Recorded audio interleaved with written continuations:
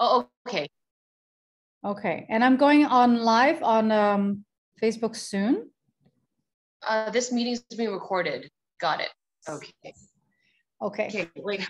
You have enough We're in water. live stream. Okay, the meeting is being live streamed. All right. Good afternoon, everyone. And hello, Sureesa. How are you doing today? Good. How are you? I'm very good. I just did my yoga this morning, so that always balances me and make me feel great. And to my audience, I just want to say thank you so much for joining the You're Able podcast.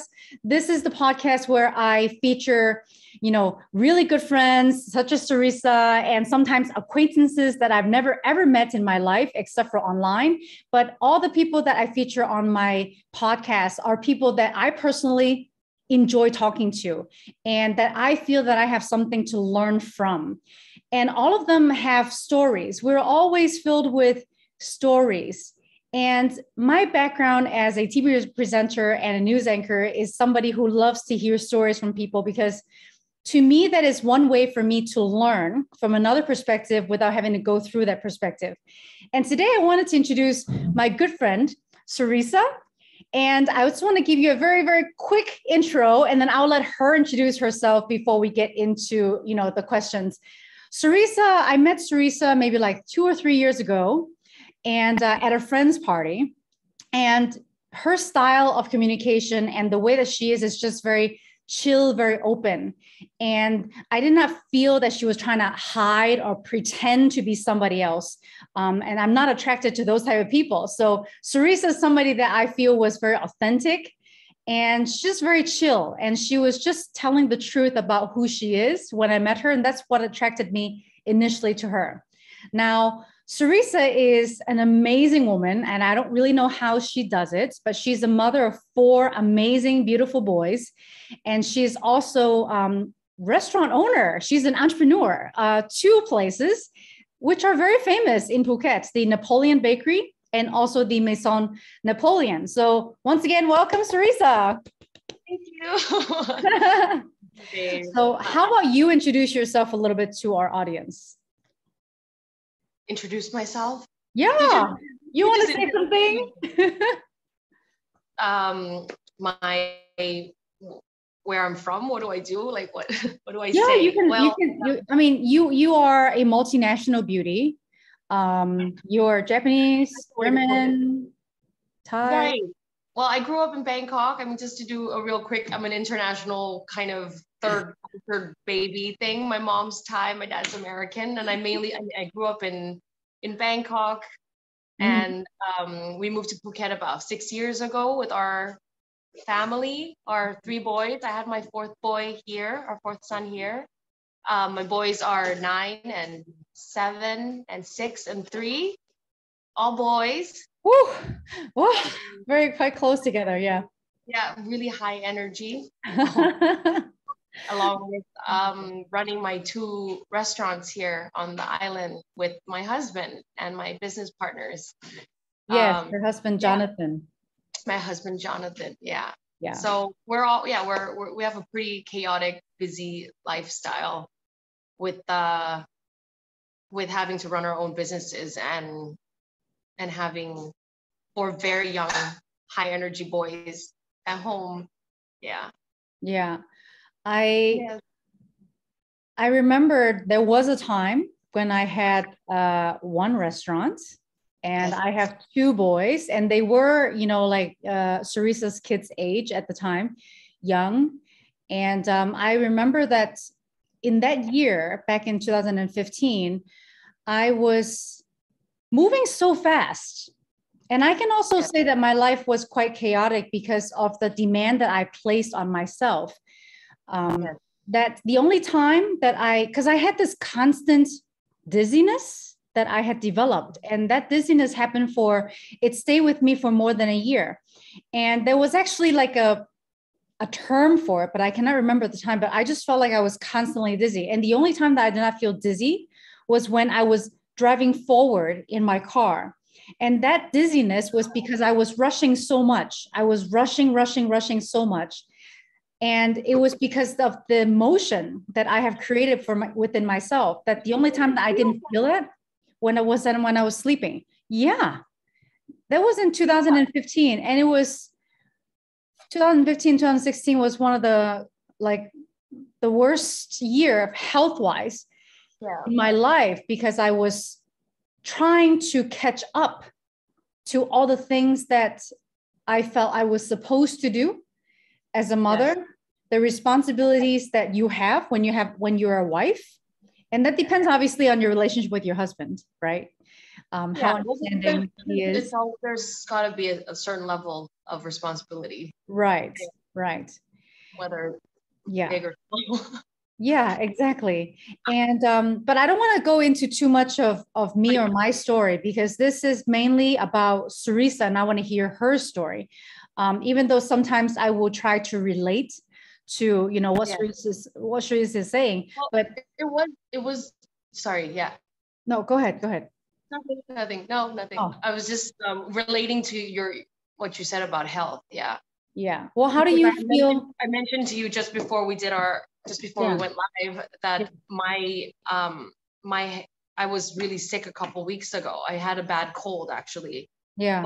But I felt like I had a very, very foggy, like my mind was completely foggy. I couldn't think straight, and I was feeling very like dizzy, like you were saying. And I'm trying, and it made me realize that if I don't have my health together, I'm unable to balance all the things that I need to do in my life. It takes a huge toll on you if you don't have your health. Yeah. To be able to focus on taking care of the children and all the stresses that come with having a restaurant. Yeah. If your mind isn't clear because you're not physically well or you're sick, you don't have anything. Like you can't be present for your family and you can't be present for your businesses.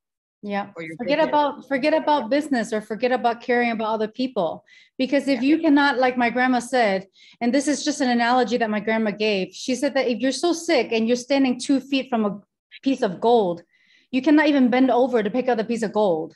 And that gold can be your children. That gold can be your dream. That gold can be, wanting to create or follow your heart. But you would not be able to do that if you don't have your health.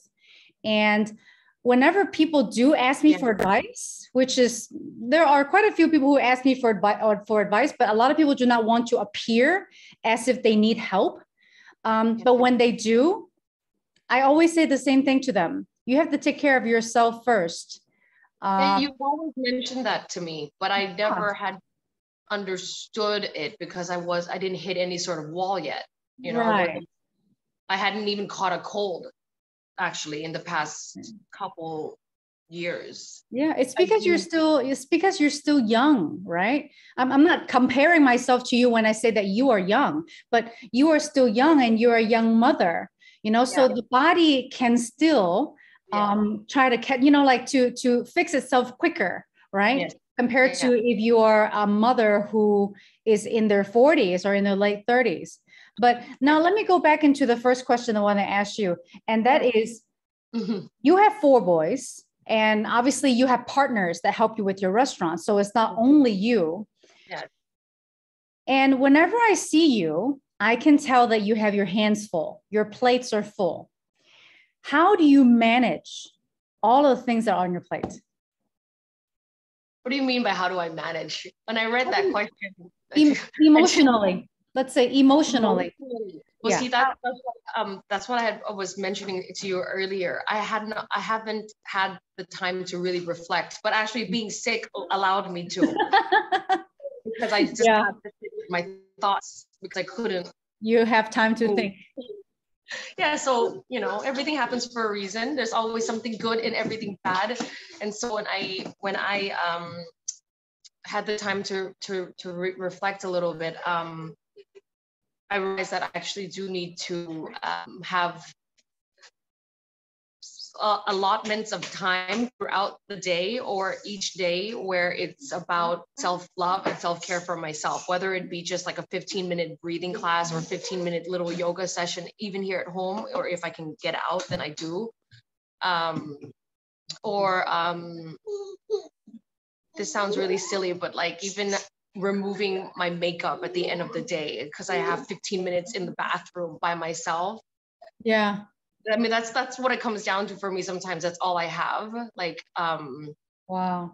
Because the kids, because I have my youngest is 3. He's still at home, super demanding, and I have the 3 older kids in school. Mm-hmm. So it's the phase at the moment where I really do have limited time for myself. So organizing your time is very important. But in order to be able to do everything, I plow through everything. I tend to just plow through everything. I need the energy to do it. So I do try to take care of myself every day. I do some self-love type of activity for myself, basically, is what I'm trying to say. So pretty much you are just trying your best to go through the day, accomplishing all the tasks that you are faced with, such as your kids, and then, you know, certain things. Do you give yourself a lot of pressure? Yeah, a lot of mental guilt. And like, if I'm working a lot, then I feel bad that I'm not with the kids. Sometimes when I'm with the kids, I get distracted by work and then I'm not present with my children. So I've realized recently that it's not always the quantity of time and the amount of hours that you spend with your kids, but it's the quality of time. With the time that you are with them, you really need to be present for them. So just, you know, the most important thing is to always be present in everything that you're doing. And that is one of the hardest things that we always hear from even the Buddhist monks who have no family, who have nobody to be responsible for. It's just themselves. And that's why those people, they do not have the obligations and they shave their heads, is because they don't need to worry about hair. They don't have to worry about makeup. They're trying to reduce all the responsibilities that, you know, us lay people, we call lay people, that we have, so that they don't have to worry about all these extra things to worry themselves with. And you know, something that I wanted to share with the audience is that I have been married for 21 years. I've been with my husband for 24 years. So I consider myself in a very mature state of my relationship with my husband, who was also my first boyfriend. And it's a very difficult journey because it's not always like, you know, like lovely dovey and happy. You have the struggles in your life. And what I wanted to always share with women is that it's great to be a mother, because children will teach you things that career can never teach you, because they are there constantly and there's no day off. And when I talk to people who have no kids, they do not understand. What do you mean by no day off or no break? They would just be like, oh, just go out and do this, and oh, just go out and do that. We have this guilt, right? Just like you said, we have this guilt. And what I realize is that the guilt is self-made. It's the responsibility that we put onto ourselves, feeling that we have to give all of ourselves to our children. And that is why women are selected to be the bearers of kids, not the men. And I'm not saying men are negative. Actually, I would not be with my husband if I'm not, you know, like if I don't love men, I wouldn't be with my husband for many years. But feeling guilt doesn't help with your loving of yourself. Feeling guilt does not help you to feel empowered, to want to create your dreams in the future, even though you may not have the time right now. Like you are doing this with me because you want to enhance your personal development, your growth, and you want to pursue your own career too. What is it that you want to do, Sureesa, for yourself? Let's say we're not talking about children. We're not talking about being a mother. We're not talking about being a wife. What do you want for yourself at the end of 2022? You know, I have a little list of things actually. Okay. And but I have been feeling guilty and feeling overwhelmed to try to start anything, you know.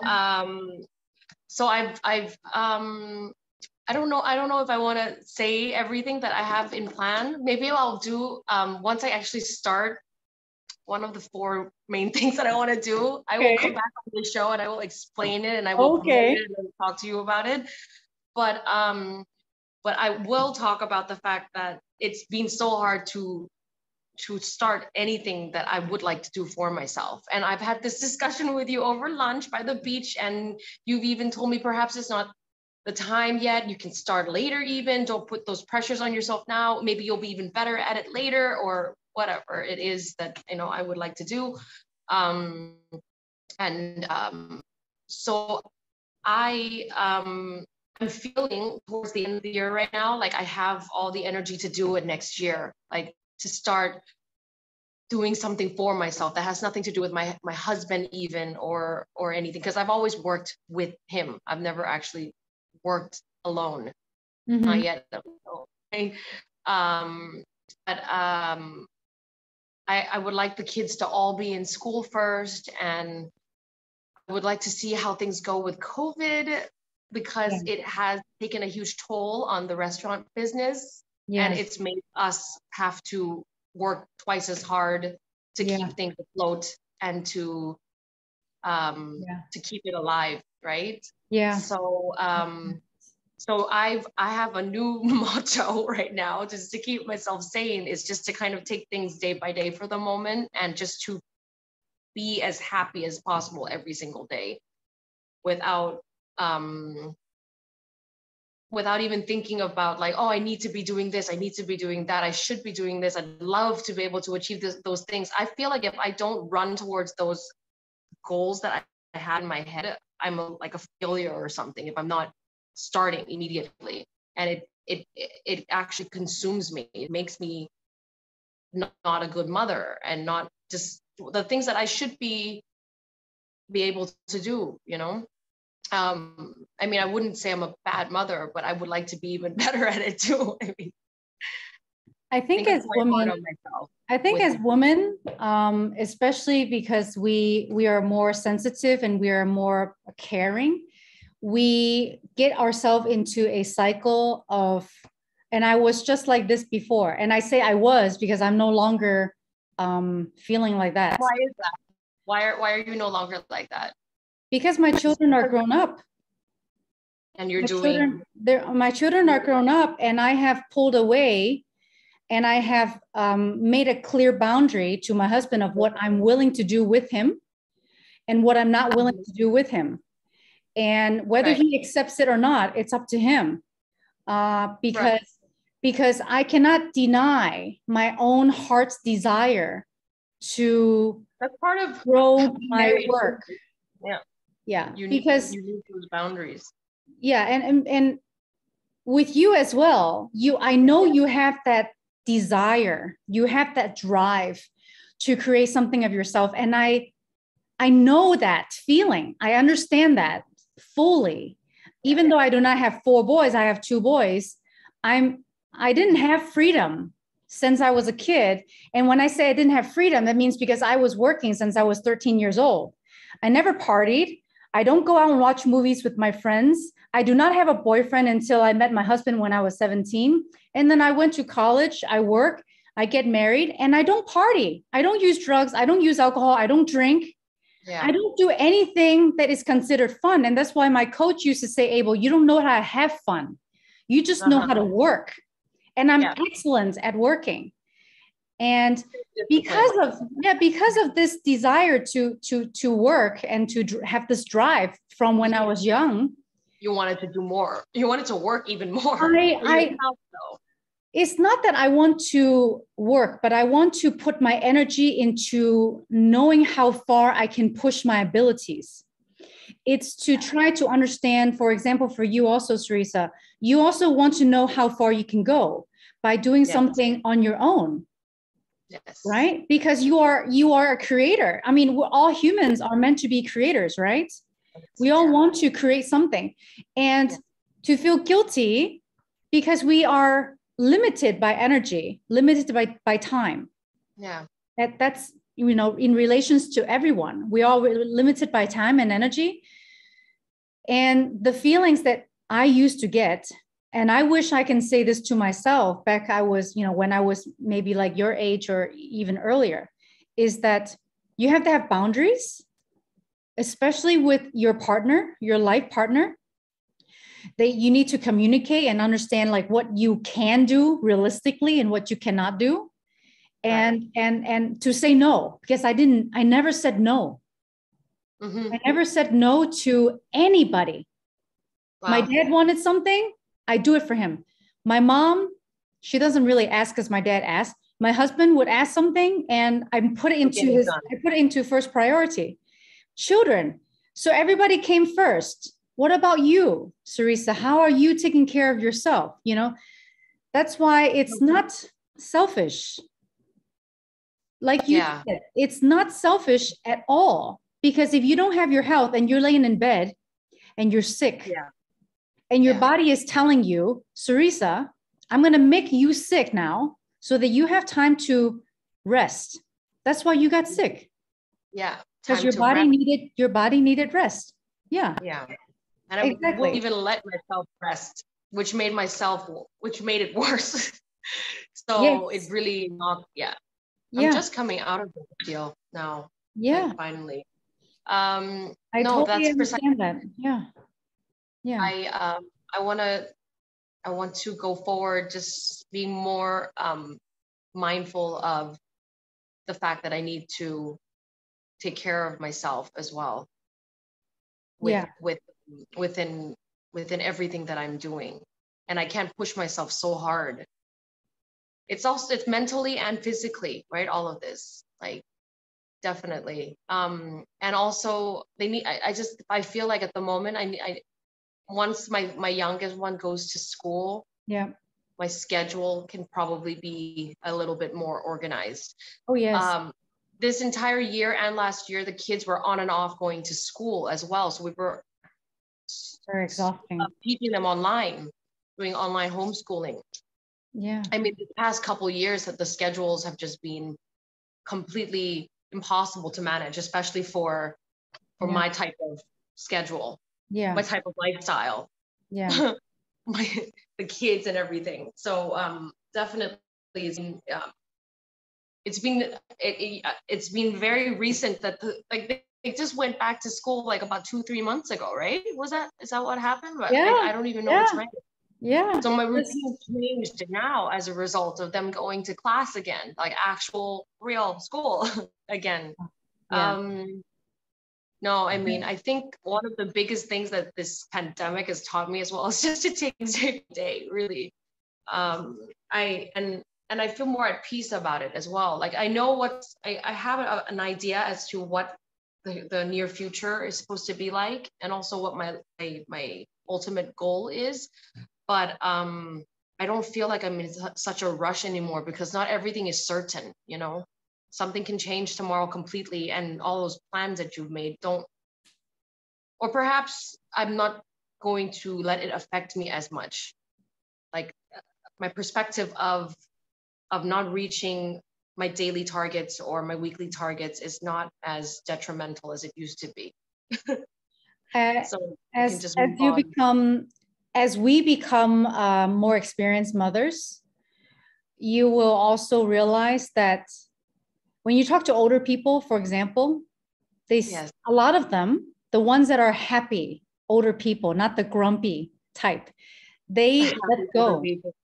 They let go. Yeah. They said, okay, and I'm not saying let go in a way of I don't give a shit about that and I don't give a crap about that. That's not what I meant. What I mean is there are certain things that, for example, that you have no control over, such as how happy your children are when you have done to your ability in this present moment. And I actually wrote a post about this, is that we all have limited knowledge based on our present moments, right? And we are only able to do the best that we know how as a human being in this moment in time. Not because like you cannot download information from a mother who has been a mother for 30 years and then be like, okay, download.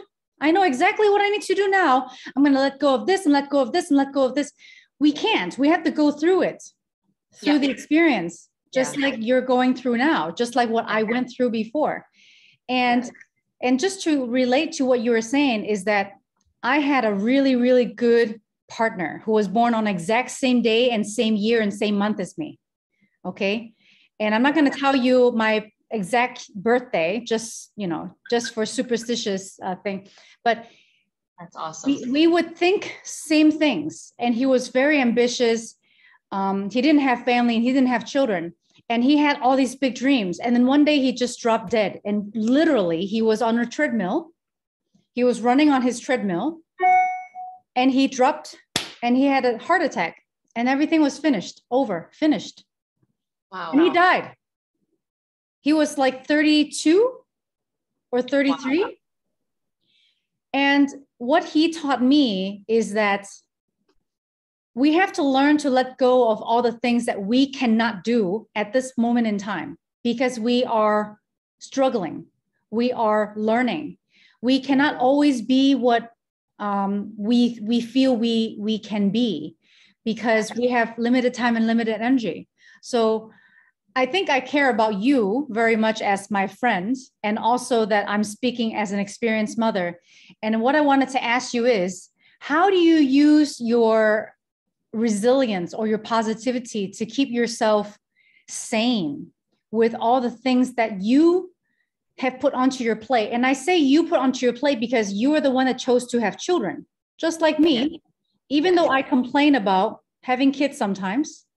And I want to hide in the mountain and run away from my husband. Yeah.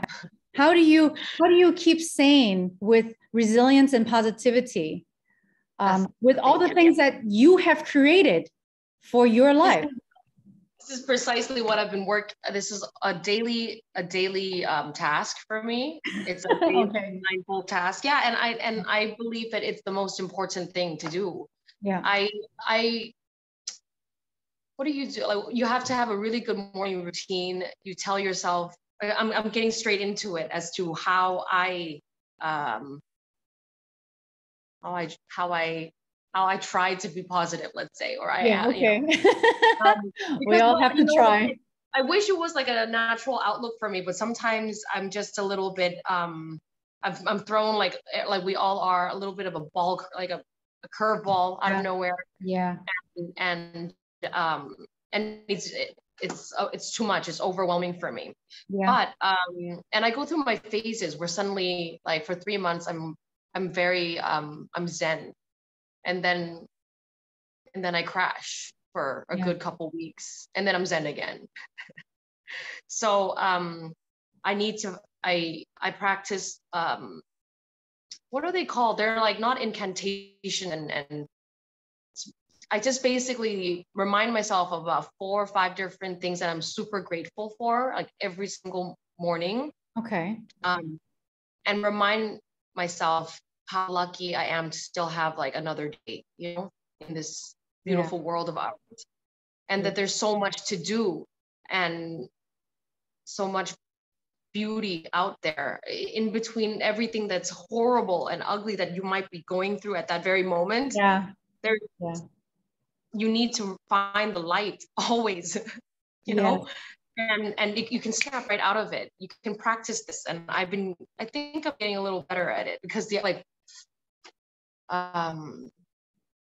laughter as well. Like the other day, we had horrible news, Jonathan and I, about something. But my husband, he's a bit of a comedian. He likes to always say something super funny. And we just started laughing our asses off, basically, after pretty bad news. And I don't know that if it sounds crazy or not, but at that very moment, I realized that you can change your mood immediately. Like you can't change the bad news that you got. Yes. But you can change how you react to it. You can just go like, and just go spiraling down a horrible black hole. Or we didn't laugh on purpose, but he decided to laugh about something else. It just basically, you change your state of mind, completely. Right. You only have this one life.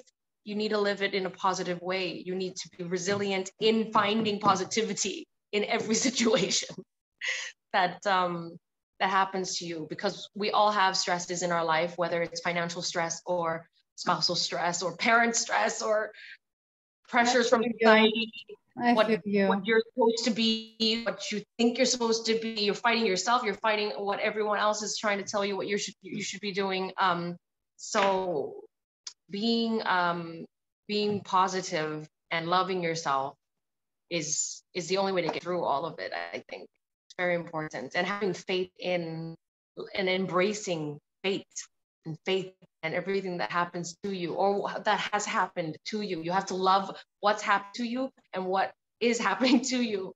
I mean, this is what I try to do for myself and tell myself. Yeah. I think you have covered so many wonderful points, and I just wanted to add this. Long talk. We need like a 3-hour podcast. This always happens. This always happens with all of my guests. We enjoy the conversation so much that we always go over half an hour, and it's already over half an hour. But if it's meant to be shared, because sharing and communicating, that's why I'm a communications coach, because when I'm sharing, when others are sharing with me, it's a healing process. It's a coping. See, you see, Sureesa is, just taking care of her kid. But you have covered so many wonderful points just now. And it's also okay to be unhappy. It's also okay to complain, because sometimes you need to just let it out, right? So I'm always supportive of being positive and being aware of your mindset and how you see things, just like what Sureesa suggested. I'm also aware that there are times when you're at the stage in your life where you just don't know how, or you cannot, or you have too much stress, and you have to let go of that negativity or that stress in a healthy way. Such as through exercise, like releasing the stress. Like, what would you say is a healthy way of letting go of the negativity that we get stored? A couple of years ago, you told me to look into breath work. Mm-hmm. And I've been looking into it ever since, and practicing. I wouldn't say I've been like an expert at all, or I haven't.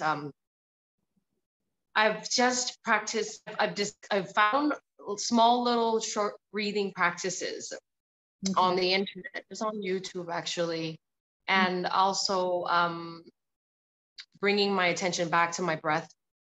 Yes, I think breathing is everything. It really is everything for your mind, for your health, for your mental state, your chi, your zen, everything. Like you, so if ever you're overwhelmed or just bombarded with anything, you need to go back to your breath. And I will take myself out and go into my room, or even in the shower, or before I go to bed, I'll lay flat on the bed or sit, whatever. And I will breathe in a mindful way for 15 minutes. And I just connect with myself and my breath. And that's working for me more than even exercising or going for a walk by myself on the beach or yoga.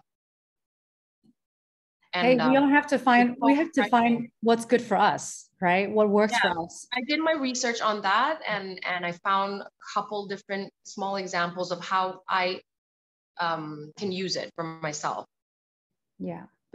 Looking into it, there's quite a few ways of breathing for health reasons and for mental reasons, anxiety and everything. Yeah.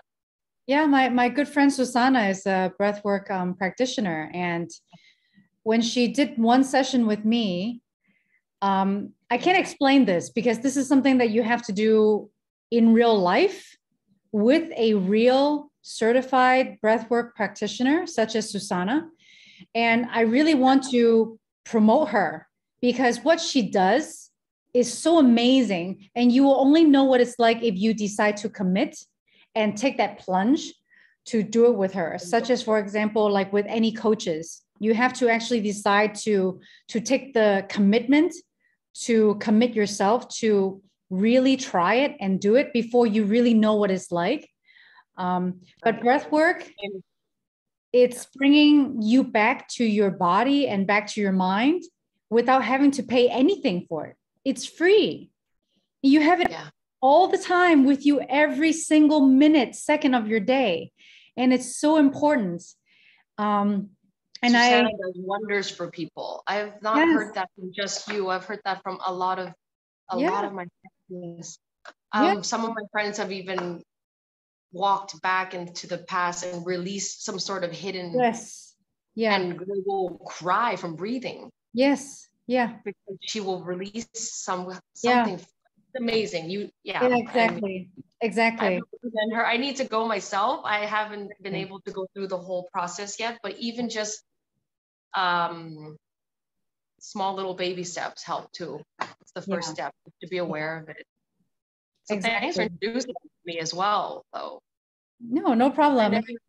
You have to choose your, I mean, when you're ready, you do it, right? When you're ready and when you can, then you do it.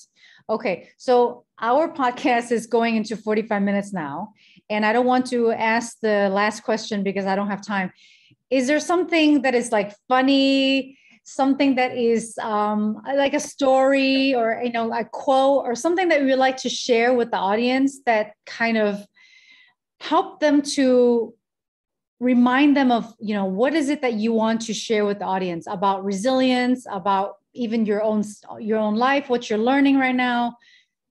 What do you have to share with all of for all that's out there, for all women, for all men? For all of us, life is a journey. It really is. I feel like I'm about to die or something. No, I think you got to take things light. You got to be positive, and you have to know that you can't take anything for granted. Be grateful, and you can always find. It's always something to be grateful for, and there's no time to be negative. And you need to work on it every single day. You can't possibly be positive every single day.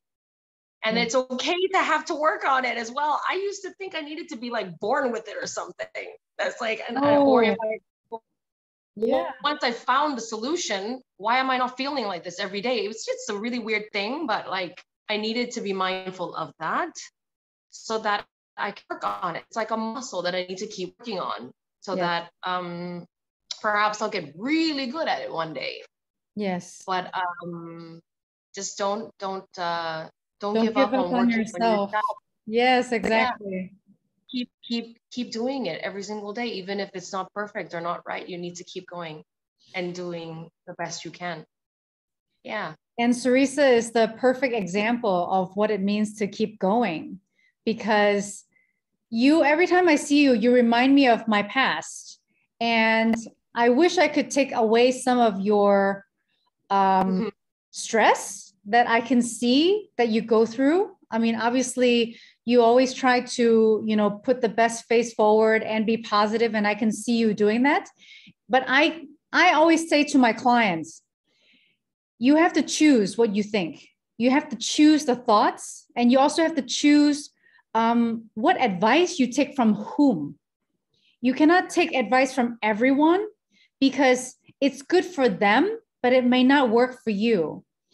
And people cannot get sick for you. They cannot take away your illness for you. They cannot swallow food for you. And they cannot make you healthy for you.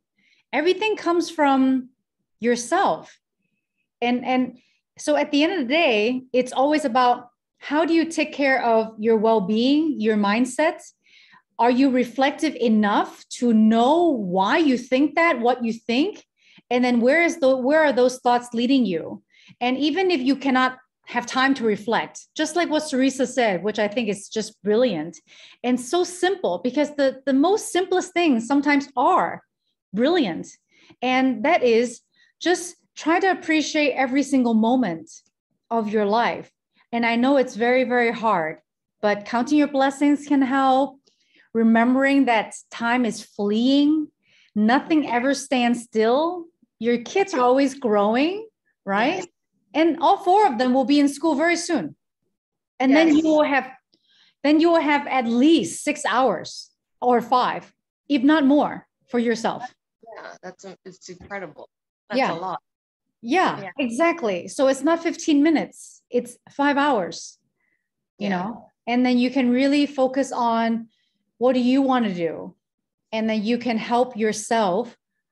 And then you can, you know, use whatever it is that you have done to help yourself to maybe hire another person to help you, or, you know, whatever it is that you manage with your life to make your life easier, and not having to feel guilty about it is, it's a progress. It's a journey, just like you said. So I just want to say thank you so much for the advice that you're giving to, you know, the many women who are, you know, following you on your page. Can you tell people where they can find you and follow you on your social media? I am Sureesa Jallabert. I changed my name. Sureesa Jallabert, Jallabert. Sureesa.